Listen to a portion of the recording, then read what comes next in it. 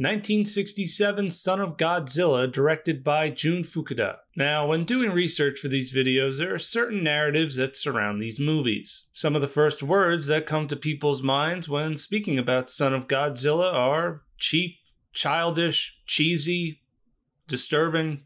Putting that aside, on a recent rewatch, I realized that this movie might actually be one of my favorites of the Showa era.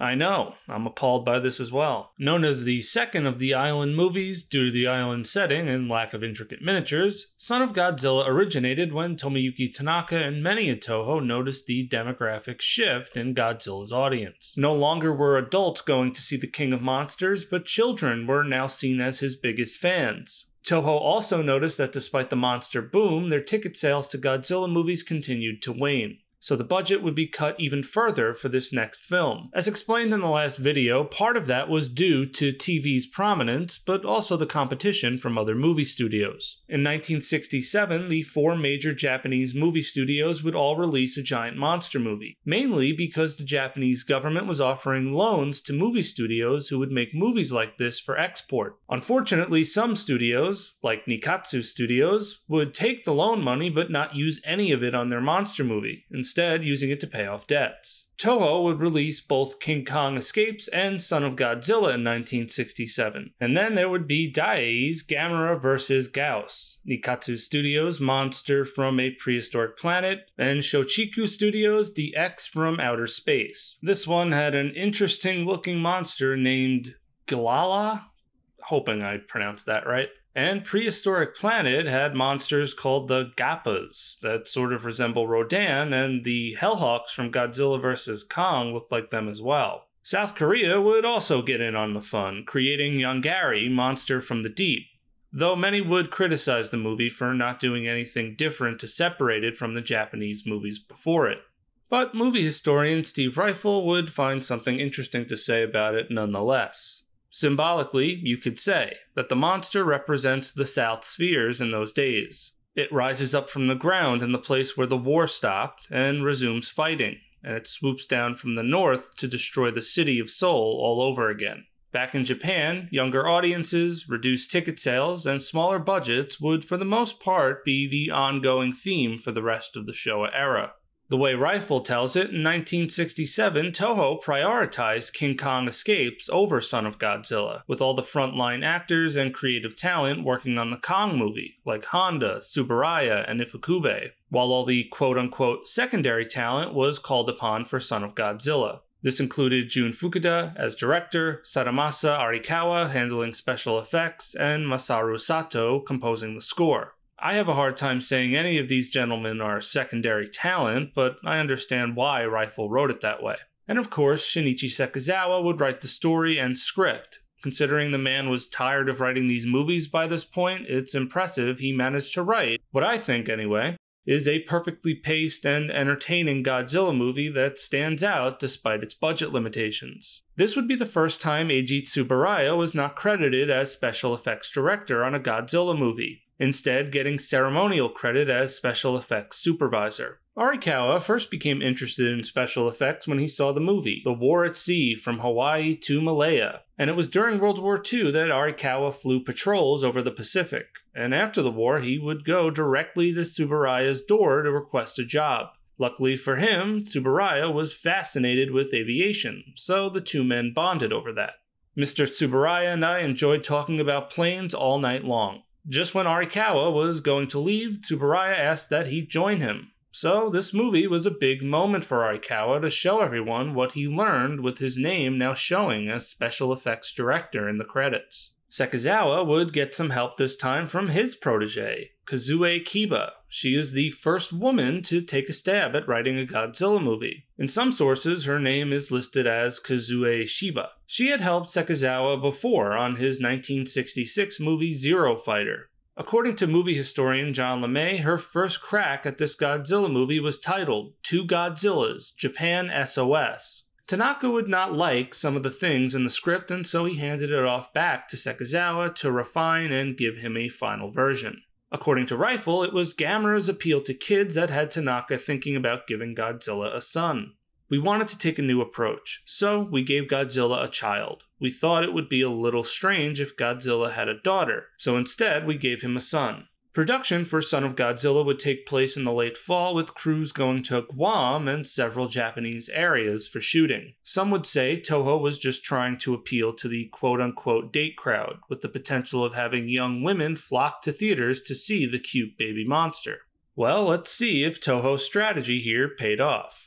The movie opens with a storm, reminiscent of how Mothra vs. Godzilla began. A weather reconnaissance aircraft is flying through when they almost crash into Godzilla, who looks absolutely terrible here. What you're seeing is the Daisen Sogoji suit that they had been using since Invasion of Astro Monster. It's in such bad shape that they would offer it up to the dreaded water scene, so they didn't have to use their brand new suit, which somehow manages to look even worse. It's quite stunning. But hey, a little over a minute into the movie and we're already seeing Godzilla. Maybe Tanaka didn't like that in Ebirah Horror of the Deep we had to wait almost 15 minutes before Godzilla wakes up. The men realize that Godzilla is heading directly for Sogo Island, where the rest of this movie takes place. Investigative reporter Goro Maki later parachutes onto the island. Maki is played by Akira Kubo, who we last saw in Invasion of Astro Monster playing the spineless Tetsuo. He plays a much more plucky character in this one. Interestingly, we see the Goro Maki namesake used a couple of more times in the Godzilla series. On Sogo Island, there's United Nations scientists led by Professor Kusumi, played by Toho veteran Tadao Takashima. Though Takashima's character is important to the movie, the first member of the team the audience meets is Furukawa, helping check one of the towers that the team has set up on the island. Played by the always interesting Yoshio Tsuchiya, Furukawa's character has a slow-burning mental breakdown throughout the movie that is quite entertaining to watch. Tsuchiya once again pulls off a brilliant performance despite not being in the limelight, or playing an alien. Maki lands on the island in hopes of finding a story to write about. Kasumi and his fellow scientist, Fujisaki, played by Akihiko Harata, no eye patch this time, are pretty rude when they discover the parachuting reporter, telling him he won't be getting any stories out of them. You'll have to go back. That's ridiculous. You're the one that's ridiculous. Maki refuses to leave, and so they put him to work instead. This ends up not being such a wise idea. The spiteful Maki later feeds them some lettuce marinated in ball sweat. Probably one of the few times I laughed loudly at an intentional funny human part in one of these movies. We slowly start to see the weird anomalies of the island. For example, larger than normal praying mantis-like creatures stalking the camp. I don't blame Furukawa for losing his shit. If I was on a remote island filled with large insects, I'd bring a flamethrower. The mantis props would have light bulbs inserted into the eyes to give that glow effect. Later, when collecting food, Maki sees a beautiful woman swimming. The woman almost resembles a mermaid in this scene, though the equivalent of a mermaid in Japan is, very interesting. Anyway, the beautiful woman, who we later learn is named Saeko, is played by Bibari or Beverly Maeda. Maeda had made a name for herself starring in the Young Guy films, but also in 1968 she would appear in Golden Eyes with Akira Takarada. Maeda was involved in the arts at a young age, taking a liking to dancing, and would later join Toho along with modeling for Shiseido Cosmetics, the largest cosmetics company in Japan. Just to put that in perspective on what a big deal that was, a more modern example would be Nana Komatsu, who also modeled for the company in recent years. I normally don't spend time on how the women look in these early movies, but I'll be real for a second here. If I had a Showa-era waifu, it's Saeko.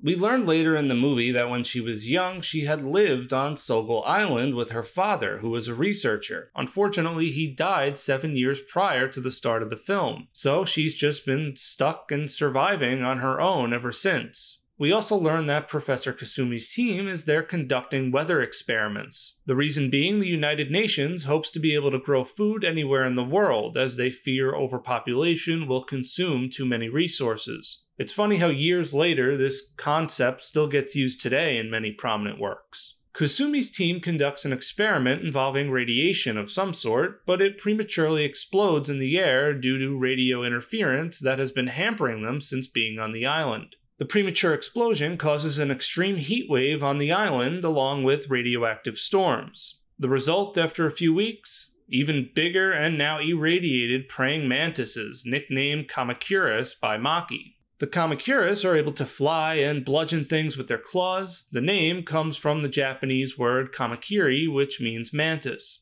The giant praying mantis was modeled by Nobuyuki Yasamoru. Yasamoru worked on Toho projects since the early 1960s and would go on to model some of the most notorious monsters in Japanese movie history over the next 30 years. In the 60s, he was not an official Toho employee, but he had been contracted to work on 1961's Mothra. He would help create the realistic Shibuya neighborhood that the Mothra larva destroys, specifically the Tokyo department store. For Kamacuras, no suit actors would be needed and the marionettes would be made out of wood.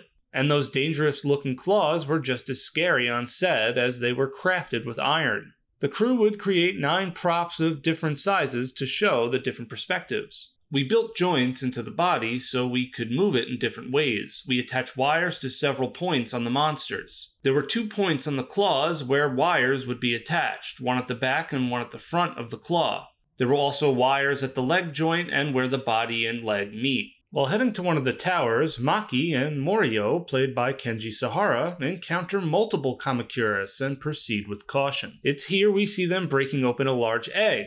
The men deduce it was this egg that must have been causing the radio interference. Inside the egg, we see a baby Godzilla calling for its parent. The newborn looks quite disturbing. This was a roughly 2-foot-long model being used, and the body would be moved using wires. The body would have to be repositioned a bunch, so you will notice the camera does a lot of quick cuts when he's on screen because he kept falling over. John LeMay points out that maybe this premature birth is why Manila never grows up. We see him next in Destroy All Monsters, which is supposed to take place about 40 years or so after this movie, and he looks the same. Personally, I think it's more likely that Toho accidentally forgot that Minya should have grown, but who knows. The Kamacuras show their cruel nature, seemingly torturing the youngling as we get some disgusting close-up shots of their mandibles. Just when it seems like the baby is going to be killed, we cut to Furukawa, brandishing a gun and having a complete breakdown. He then runs to the shore, until he sees Godzilla, then he immediately runs back inland. He'll take his chances with the giant bugs. What's kind of forgotten in this movie is how cutthroat and cold Professor Kasumi and his group of scientists are at times. Furukawa may seem nuts, but earlier in the film, Fujisaki lets the professor know that he broke all the radios on the island, leaving the scientists no choice but to stay and do their job. These characters aren't exactly all noble. The ends justify the means for Fujisaki and Professor Kasumi, despite them being the good guys. Godzilla coming ashore was quite the mini-project itself. Playing Godzilla while in the Daisen Sogoji suit was Haru Nakajima, and he described the ordeal as arduous, as being underwater required a mouthpiece and an oxygen tank that weighed about 20 pounds to be located in the midsection of the Godzilla suit. I had a crew place a movable cart underwater because it was so heavy it would not move an inch. I was holding onto the cart while I was standing by underwater. My back fins were barely above the surface.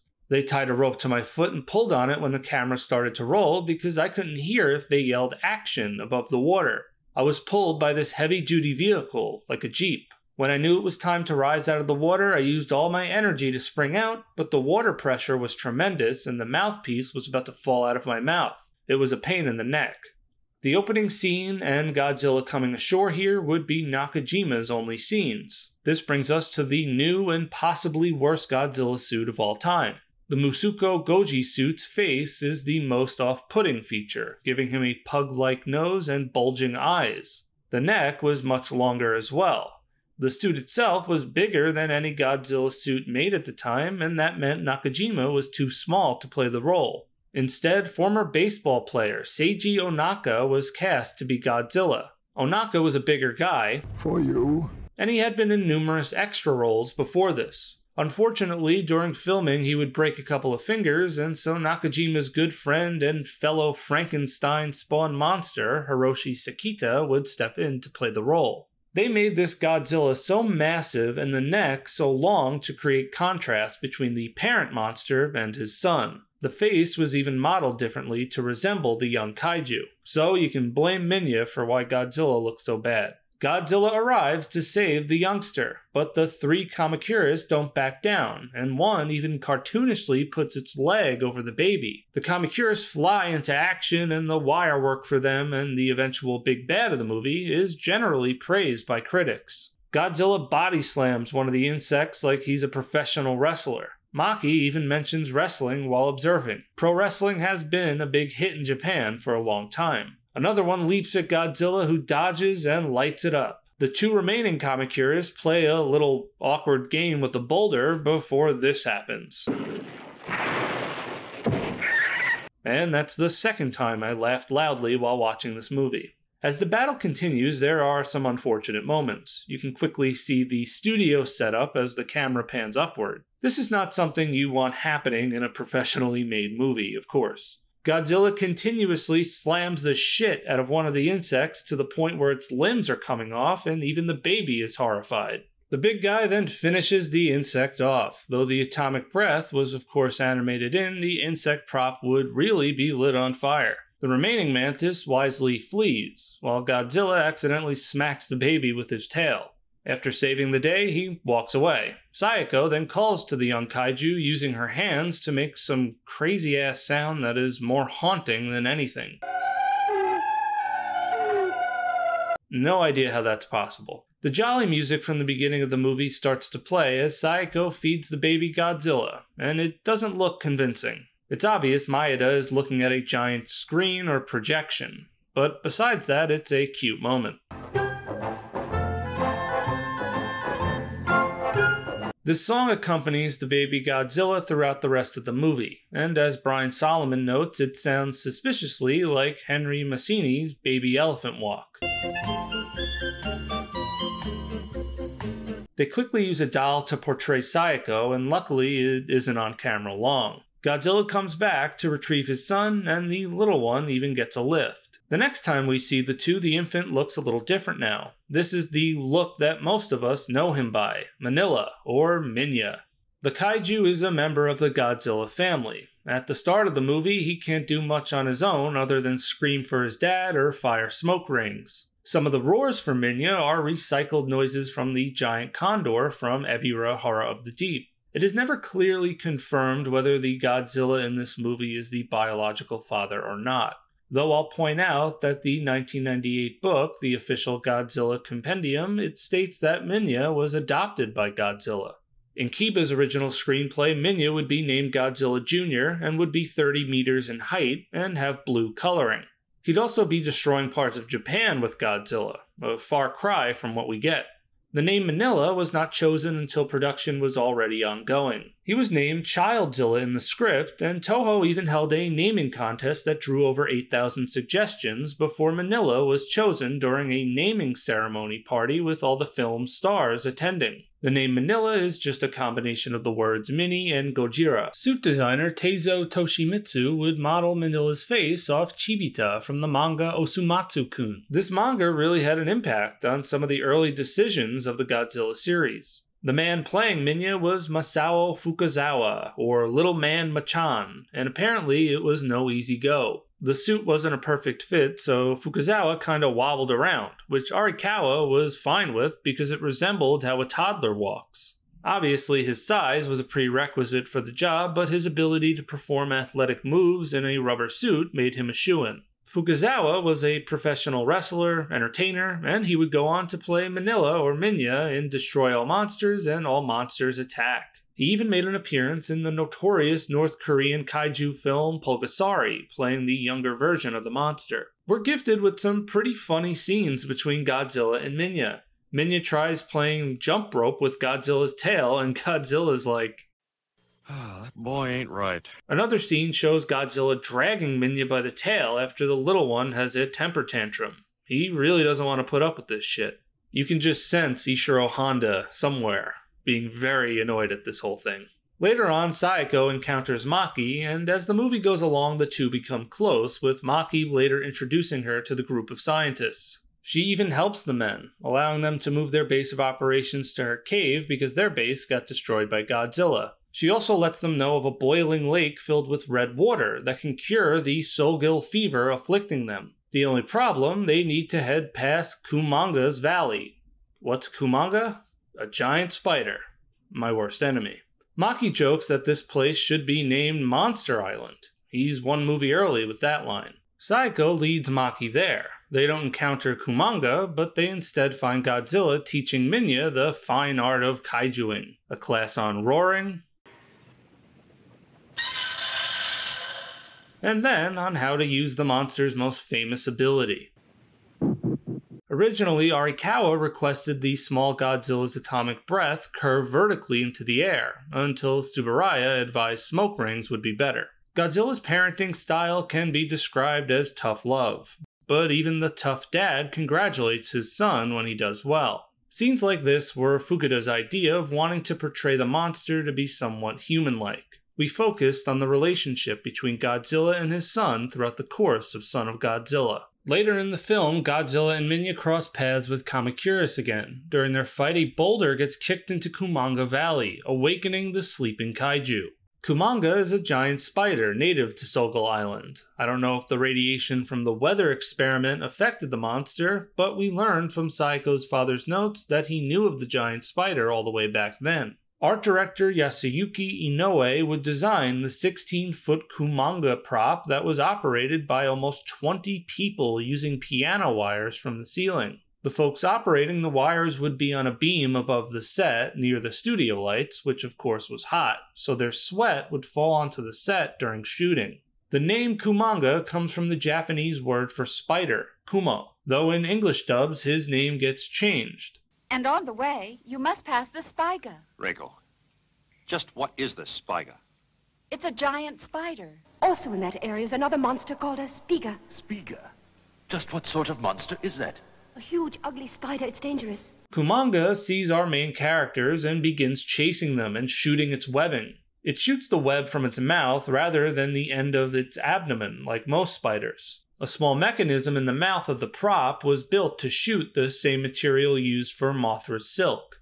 Maki and Saeko escape Kumanga using fire. In Saeko's dad's notes, it said that the webbing can only be destroyed with heat, though it does look a little comical when Maki is using this small lighter to set them free from all that web.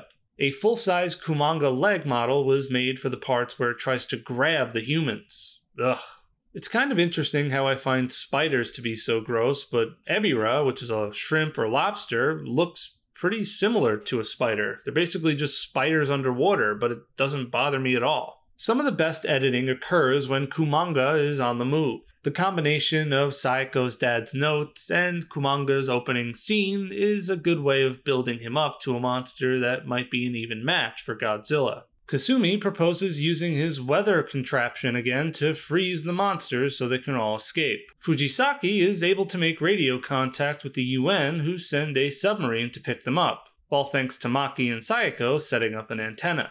Poor Minya is just walking along and then, oh my... There's so many moments in this movie that made me think, this is my worst nightmare. The scene is shot from the miniature tree line, and then bam, it switches to Minya's perspective. I think that was nicely edited, even though I really, really hate everything about that at the same time. As the others escape to the shore to get on a lifeboat, poor Minya is left to fight Kumanga on its own, and it isn't looking good. Kamacuras stumbles upon all this and is like, yeah, I'm not getting involved in this crap, but Kumanga says not so fast. We even see the giant spider use its venomous stinger to kill Kamacuras instantly. A nice touch was having the lights go out of the eyes of Kamacuras. The scientists detect Minya's radio waves calling for his dad, but Professor Kasumi is once again just so cold, retorting that once the radio interference clears up, that means Minya is dead or just gave up calling his dad. They really don't care about the little guy. With Minya seemingly all but done for, Godzilla shows up and the final battle begins. This ending fight would take 2 days to film because manipulating every step Kumanga made was extremely challenging, with the puppet needing 2 to 3 people to work each leg. One of the grossest parts is when they show a close-up of Godzilla's eyes, then back to Kumanga's mouth, and so forth. Godzilla catches a stinger in the eye and is now fighting with impaired vision. The humans by this point have escaped out to sea, and they all look like Santa Claus for some reason, and Professor Kasumi finally gets to see his experiment work. They all witness the island begin to freeze and snow begins to fall. Even Furukawa, who only wanted to get off that damn island, is happy for the professor, snapping out of his madness. Interesting that despite the weather control experiment causing the issue in the first place, it's the same device that saves the day in the end. David Kalat points out that in most American monster movies, the scientists would have learned their lesson to be satisfied with the status quo. Instead, this movie says screw that, keep researching and try again. Now with the snowy ambiance, Godzilla and Manila continue their fight to the death with Kumanga. And just like the stormy setting for Godzilla vs. the sea monster, I've always found this battle to just look awesome. I must be really easy to please. Just add some weather effects and I'll think it's the coolest thing ever. I'd always do that in football video games too. To have the snow blow like that, they were using industrial fans, but what was the snow itself made of? I have no idea, I couldn't find anything. But when looking, I found out that movie sets have a pretty crazy history of how they imitated snow. Some even used asbestos before the world realized the danger. Funny enough, my first time watching this movie as a kid, it was snowing outside, and I turned it on right when this fight started. So I had no context for anything going on, and I didn't give one shit. Godzilla was fighting a giant spider, and for some reason he had a child, but who cares? It just matched the mood of that day. We then get Bill's nightmare scenario number 100. Kumanga now completely gets on top of Godzilla. Ugh.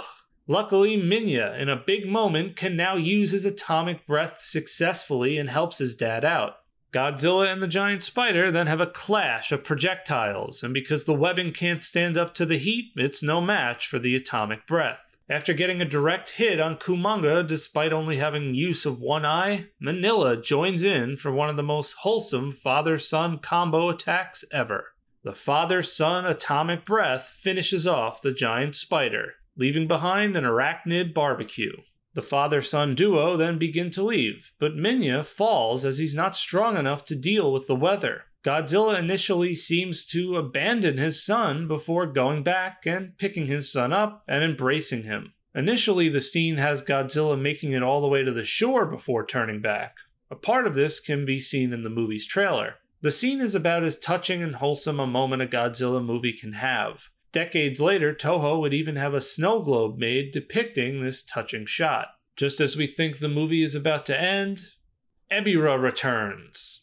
No, I'm just joking. It's the UN submarine that's there to pick everybody up. As Sayako takes one last look at her old home and waves goodbye, the movie then ends. Another movie where we have our main cast escaping an island before it's destroyed, or in this case, made uninhabitable. This movie has the man versus nature theme that the original Godzilla movie had, with scientists creating something that accidentally causes a disaster. And just like the original movie, this movie fixes the scientific mishap with more science. The difference being the original Godzilla had Serizawa sacrificing his life to save the day, thus giving the original a little bit more of an emotional impact. But in this story, nothing is sacrificed, no lessons are learned, and we're even reminded, twice, that don't worry, Godzilla and his son will be okay and will now just hibernate. Imagine how much more powerful this scene might have been if we were told that Godzilla and his son were going to die, or we were at least left unsure. That obviously wouldn't fly with the movie's target audience, though.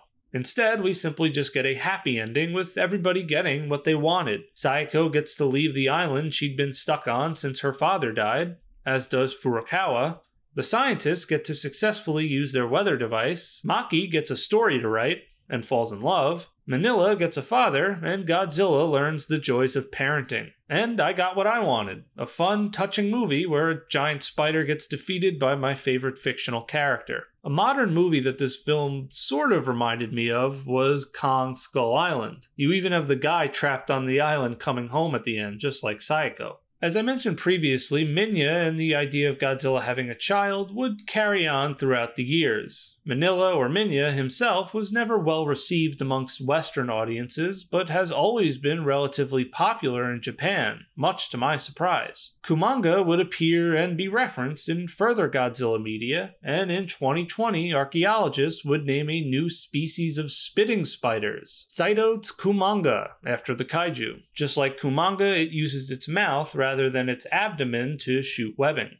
Beverly Maeda wouldn't appear in another Godzilla movie. However, she would later be cast in Japanese productions of Gone with the Wind, West Side Story, and Les Mis. Son of Godzilla was released December 16, 1967, and would sell only about 2,480,000 tickets. In the US, the movie would once again bypass theaters and go straight to television. Like I said at the start, I like this movie. I know it gets a lot of hate, but it just works for me. I just wish the Godzilla suit was better, and though I'm not a big fan of Godzilla having a child, especially one that looks like this, I thought it was a fun little thing they did, and Fukuda executed it as well as he could. It just didn't pay off in terms of ticket sales. This, along with television becoming more popular, led Tanaka to conclude that it was time to end the Godzilla series. So what was to be Godzilla's final movie would also be a celebration of some of Toho's most famous giant monsters. Next up is 1968's Destroy All Monsters.